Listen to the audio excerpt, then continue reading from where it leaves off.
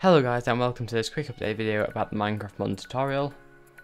I've seen a lot of people having errors with their code and I've spent quite a long time on trying to fix this with textures, and I've discovered that really there's nothing wrong with my code whatsoever. It's actually the new versions of Forge that they're releasing.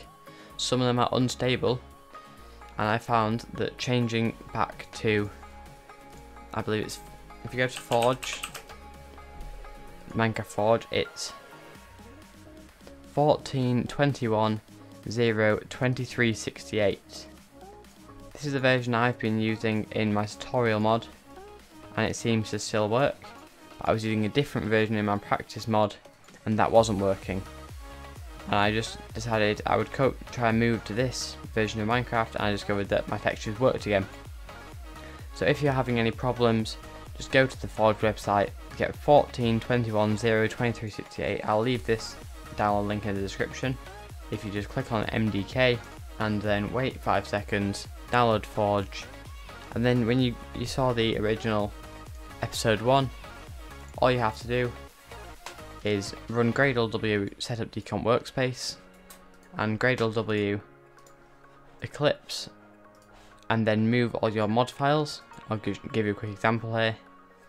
So we get this, copy this into our Minecraft modding, create a new folder, just call it the name of your mod, and then 1.12 or whatever. As you can see, I've done a lot of tests and trying to figure this out, because we can just delete the original thing after we've finished. So just call it, I'm just going to call it video, just as a video, then paste this in, then cmd, cdc, then Minecraft modding, and video, or whatever you've called your folder. Then just put gradle-w setup decomp workspace, and there you go. You'll have this. Now in source, main, leave that to the side, and then open a new window. Put that to the side.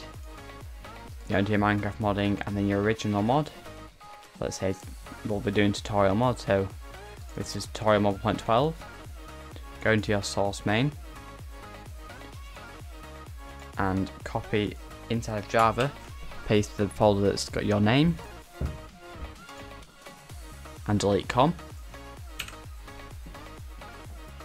Then go back to resources, copy asset, go back into resources and paste, then load up this new version of Eclipse, boot your mod, and you should find that textures are working again.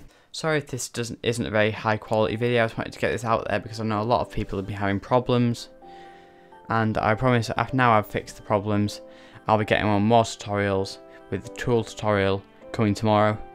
Thanks for watching guys. I'll either play this link down below or on the screen at the end for the other tutorials. If you've liked the video, please hit the like button, subscribe for more. My name has been Harry, and goodbye.